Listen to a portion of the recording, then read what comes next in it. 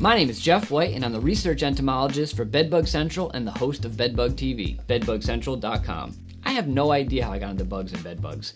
And here I am 6 years later and having a lot of fun working with bed bugs. And I'll be talking to you about pest control. The big push in the pest control industry today are green products. What are green products and do they work?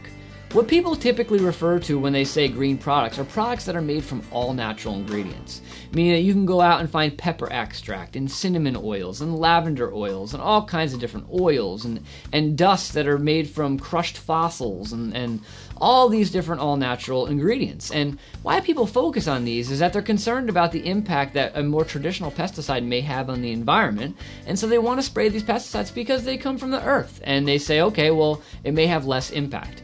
And that's fine. The thing you want to be concerned about with all natural or green products is, are they killing the bugs that we're spraying them for?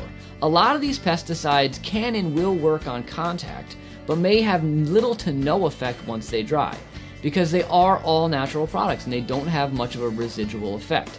And so you want to read the labels on these products very carefully, make sure that how you're applying them is on the label and the bugs that you're applying them for are on the label as well.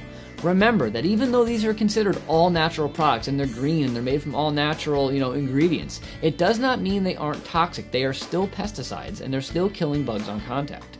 And so you want to make sure you read the labels very carefully and apply them in a manner that's consistent with those label directions. We would never want to see anybody hurt themselves. Even though the pesticide is green, it still could have a toxic effect if applied inconsistently. And again, you want to take whatever pest you're applying it for. So say you see crickets in your house and you want to apply it for those crickets. Find a cricket and spray it directly with this pesticide. See if the cricket dies. If it does, then you know that pesticide is killing that bug on contact. And that's one quick way to test the product. Find what you're looking to spray for and spray it and see what happens.